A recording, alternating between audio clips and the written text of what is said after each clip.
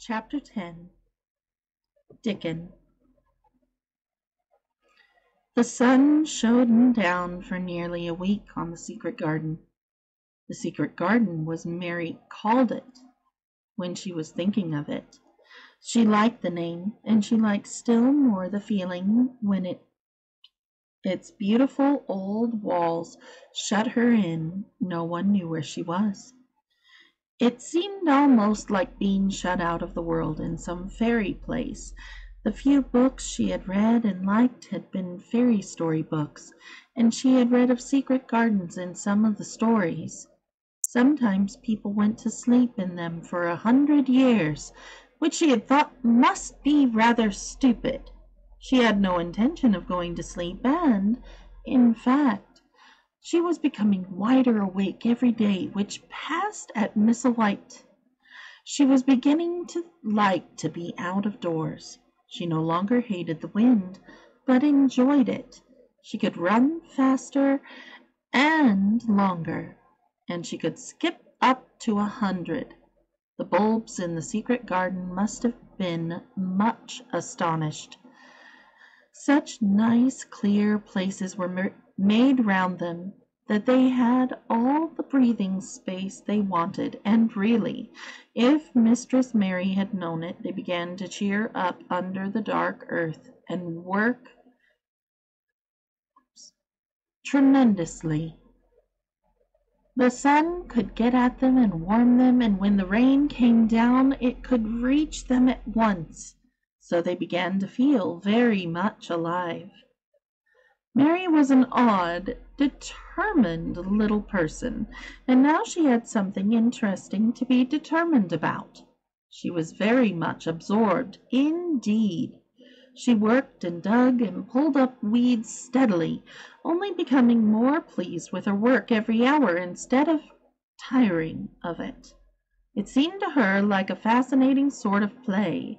She found many more of the sprouting pale green points than she had ever hoped to find.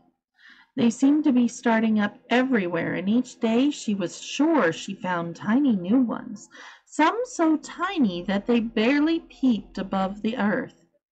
There were so many that she remembered what Martha had said about the snowdrops by the thousands, and about bulbs spreading and making new ones. These had been left to themselves for 10 years, and perhaps they had spread, like the snowdrops, into thousands. She wondered how long it would be before they showed that they were flowers. Sometimes she stopped digging to look at the garden and tried to imagine what it would be like when it was covered with thousands of lovely things in bloom. During that week of sunshine she became more intimate with Ben Weatherstaff. She surprised him several times by seeming to start up beside him as if she sprang up out of the earth. The truth was that she was afraid he would pick up his tools and go away if he saw her coming, so she always walked toward him as silently as possible. But, in fact, he did not object to her as strongly as he had at first. Perhaps he was secretly rather flattered by her evident desire for his elderly company.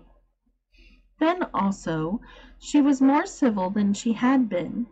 He did not know that when she first saw him she spoke to him as she would have spoken to a native, and had not known that a cross, sturdy old Yorkshire man was not accustomed to salaam to his masters, and be merely commanded by them to do things. "Thou'rt like the robin," he said to her one morning when he lifted his head and saw her standing by him. "I never knows when I shall see thee, or which side thou'll come from." "He's friends with me now," said Mary. "That's like him," snapped Ben Weatherstaff. "Making up to the women folk just for vanity and flightiness. There's nothing he wouldn't do for the sake of showing off the flirt in his tail feathers. He's as full of pride as an egg's full of meat." He very seldom talked much, and sometimes didn't even answer Mary's questions, except by a grunt. But this morning he said more than usual. He stood up and rested one hob-nailed boot on the top of his spade while he looked her over. "How long has it been here?" he jerked out. "I think it's about a month," she answered. "That's beginning to do the Miss White credit," he said. "That's a bit fatter than that was, and that excuse me, I'm sorry. That's a bit fatter than was, and that's not quite so yeller. That looked like a young plucked crow when the first came into this garden. Thinks I to myself, I never set eyes on an uglier, soured-faced young'un." Mary was not vain, and she had never thought much of her looks. She was not greatly disturbed. "I know I'm fatter," she said. "My stockings are getting tighter. They used to make wrinkles. There's the robin, Ben Weatherstaff." There indeed was the robin, and she thought he looked nicer than ever. His red waistcoat was as glossy as satin, and he flirted his wings and his tail, and tilted his head as he hopped about with all sorts of lively graces. He seemed determined to make Ben Weatherstaff admire him, but Ben was sarcastic. "Aye, there thou art," he said. "Thou can put up with me for a bit sometimes when there's got no one better. Thou's been reddening up thy waistcoat and polishing thy feathers this 2 weeks. I know what thou's up to. Thou's courting some bold young madam somewhere, telling the lies to her about being the finest cock robin on Misselmore, and ready to fight all the rest of 'em." "Oh, look at him!" exclaimed Mary. The robin was evidently in a fascinating bold move. He hopped closer and closer and looked at Ben Weatherstaff more and more engagingly. He flew on to the nearest currant bush and tilted his head and sang a little song right at him.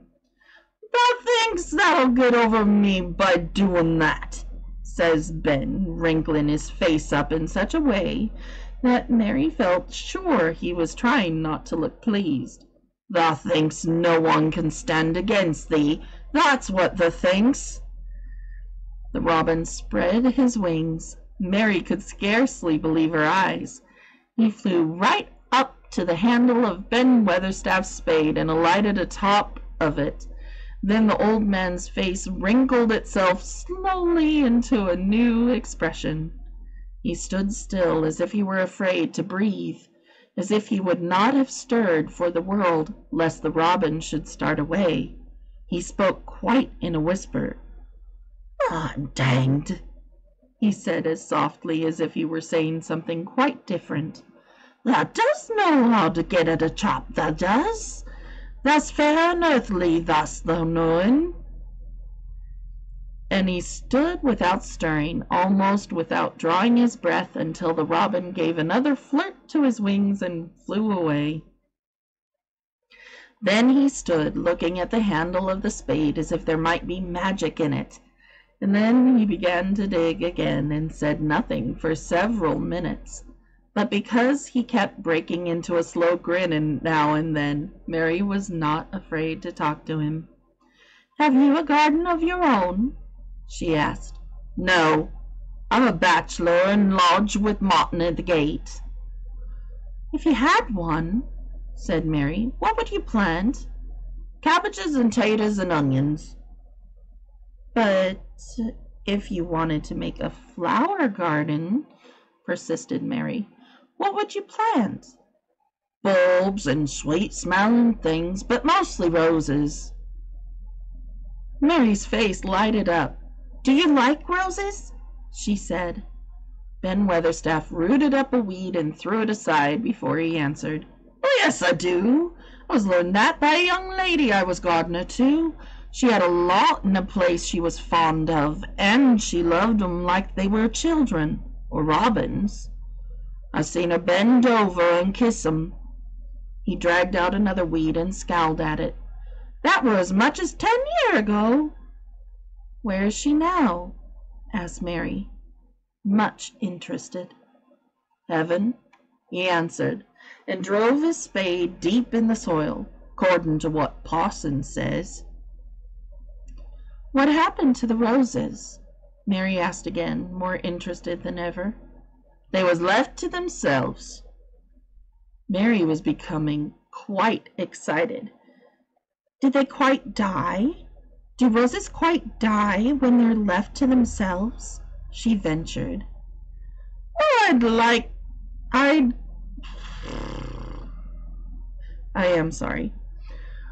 I'd got to like 'em, and I liked her, and she liked 'em, Ben Weatherstaff admitted reluctantly. Once or twice a year I go and work at 'em a bit, pruning and digging about the roots.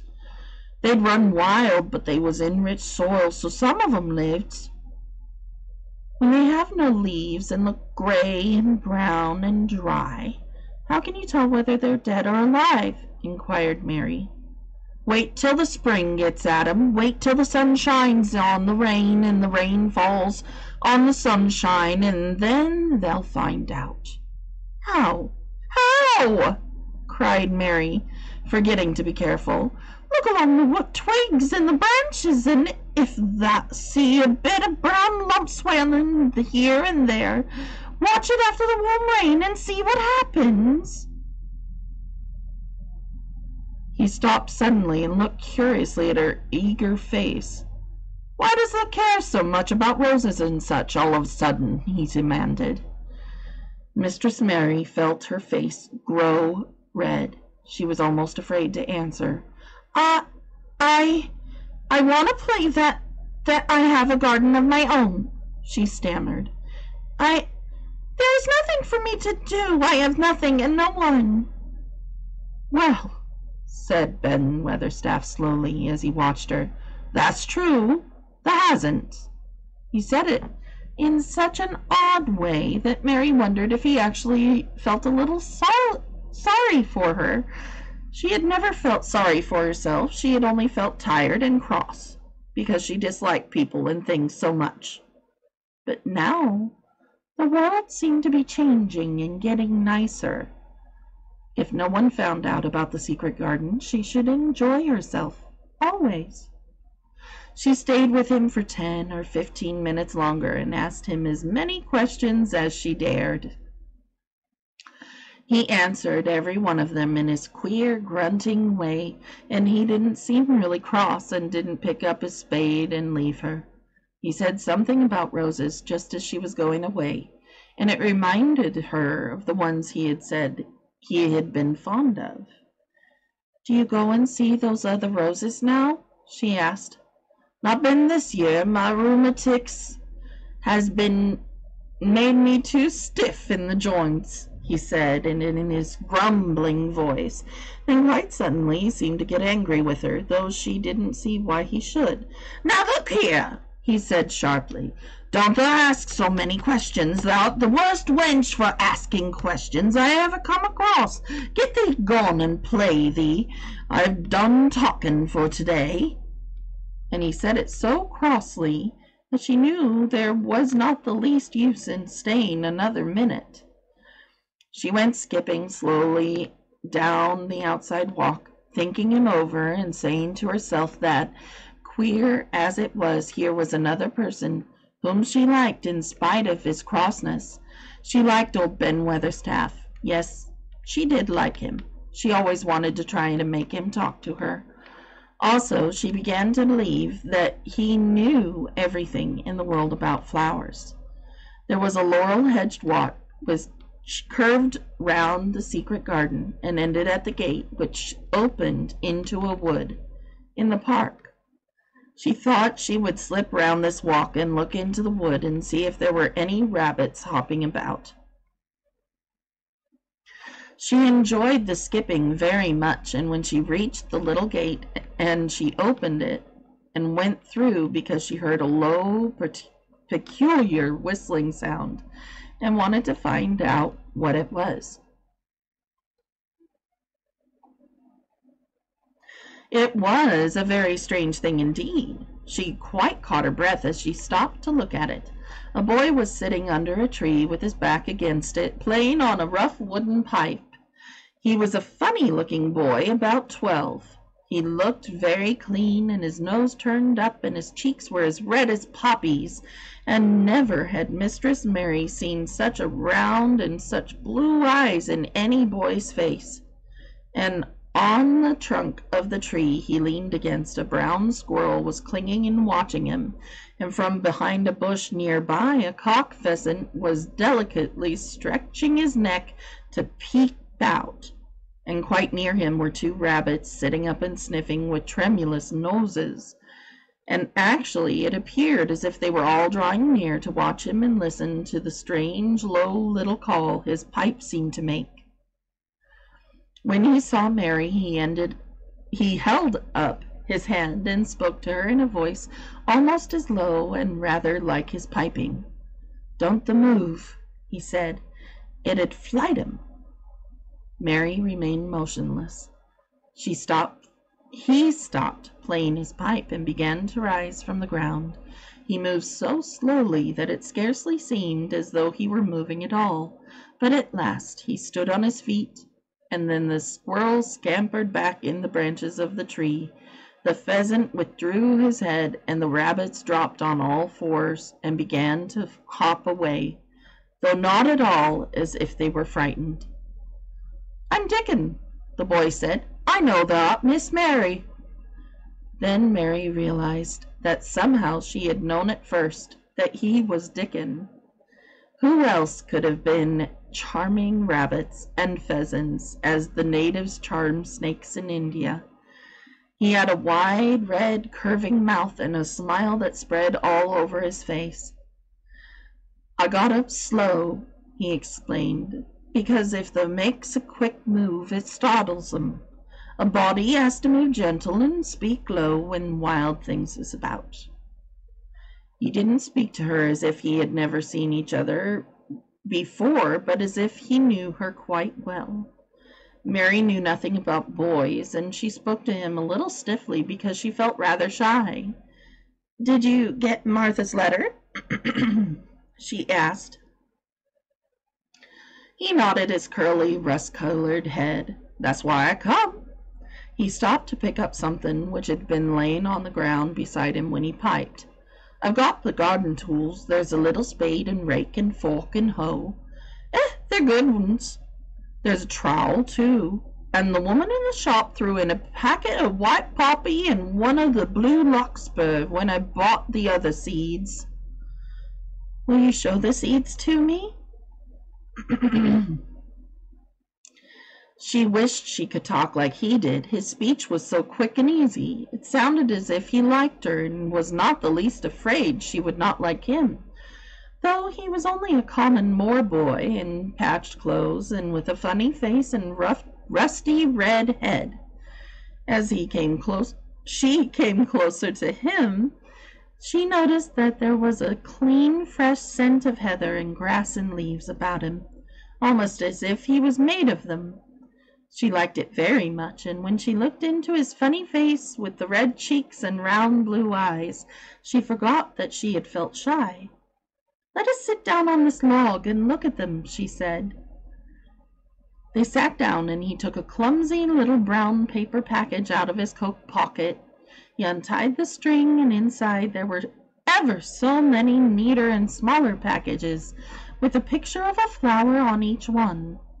"There's a lot of mignonette and poppies," he says. "Mignonette's the sweetest smelling things as grows, and it'll grow wherever you cast it, same as poppies will.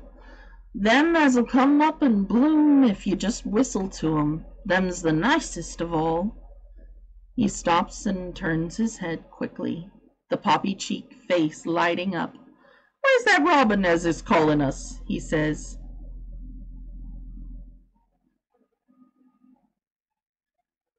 The chirp came from a thick holly bush, bright with scarlet berries, and Mary thought she knew whose it was. "Is it really calling us?" she asked. "Aye," said Dickon, as if it was the most natural thing in the world. "He's calling some one he's friends with. That's same as saying, "Here I am. Look at me. I wants a bit of a chat." "There he is in the bush. Whose is he?" "He's Ben Weatherstaff's, but I think he knows me a little," answered Mary. "Aye, he knows thee," said Dickon in his low voice again, "and he likes thee. He's took thee on. He'll tell me all about thee in a minute." He moved quite close to the bush with the slow movement Mary had noticed before, and then he made a sound almost like a robin's own twitter. The robin listened a few seconds intently, then answered quite as if he were replying to a question. "Aye, he's a friend of yours," chuckled Dickon. "Do you think he is?" cried Mary eagerly. She did so want to know. "Do you really think he likes me?" "He wouldn't come near thee if he didn't," answered Dickon. "Birds is rare choosers, and a robin can flout a body worse than a man. See, he's making up to thee thou. Can't thee see, chap, he's saying." And it really seemed as if it must be true, he so sidled and twittered and tilted as he hopped on his bush. "Do you understand everything birds say?" said Mary. Dickon's grin spread until he seemed all wide, red, curving mouth, and he rubbed his rough head. "I think I do, and they think I do," he said. "I've lived on the moor with 'em so long, I've watched 'em break shell and come out of fledge and learn to fly and begin to sing, till I think I'm one of 'em. Sometimes I think perhaps I'm a bird or a fox or a rabbit or a squirrel or even a beetle, and I don't know it." He laughed and came back to the log and began to talk about the flower seeds again. He told her what they looked like when they were flowers. He told her how to plant them and watch them and feed and water them. "See here," he said suddenly, turning round to look at her. "I'll plant them for thee myself. Where's the garden?" Mary's thin hands clutched each other as they lay in her lap. She didn't know what to say, so for a whole minute she said nothing. She had never thought of this. She felt miserable, and she felt as if she went red and then pale. "Thou's got a bit of garden, hasn't thou?" Dickon said. It was true that she had turned red and then pale. Dickon saw her do it, and as she still said nothing, he began to be puzzled. "Wouldn't they give thee a bit?" he asked. "Hasn't thou got any yet?" She held her hands tighter and turned her eyes toward him. "I don't know anything about boys," she said slowly. "Could you keep a secret if I told you one?" "It's a great secret. I don't know what I should do if anyone found it out. I believe I should die." She said the last sentence quite fiercely. Dickon looked more puzzled than ever, and even rubbed his hand over his rough head again, but he answered quite good-humoredly. "I'm keeping secrets all the time," he said. "If I couldn't keep secrets from the other lads, secrets about foxes, cubs, and birds, and nests, and wild things' holes, they'd be not safe in the moor. I can keep secrets." Mistress Mary didn't mean to put out her hand and clutch his sleeve, but she did it. "I've stolen a garden," she said very fast. "It isn't mine. It isn't anybody's. Nobody wants it. Nobody cares for it. Nobody ever even goes to it. Perhaps everything is dead in it already. I don't know." She began to feel hot and as contrary as she'd ever felt in her life. "I don't care. I don't care. Nobody has any right to take it from me when I care about it, and they don't. They're letting it die, all shut in by itself." She ended passionately and threw her arms over her face and burst out crying. Poor little Mistress Mary. Dickon's curious blue eyes grew rounder and rounder. "Eh!" he said, drawing his exclamation out slowly, and the way he did it meant both wonder and sympathy. "I've nothing to do," said Mary. "Nothing belongs to me. I found it myself, and I got into it myself. I was only just like the robin, and they wouldn't take it from the robin. Where is it?" asked Dickon in a dropped voice. Mistress Mary got up from the log at once. She knew she felt contrary again and obstinate, and she didn't care at all. She was imperious and Indian, and at the same time hot and sorrowful. "Come with me and I'll show you," she said. She led him round the laurel path and to the walk where the ivy grew so thickly. Dickon followed her with a queer, almost pitying look on his face. He felt as if he were being led to look at some strange bird's nest, and must move softly. When she stepped to the wall and lifted the hanging ivy, he started. There was a door, and Mary pushed it slowly open, and they passed in together, and then Mary stood and waved her hand round defiantly. "It's this," she said.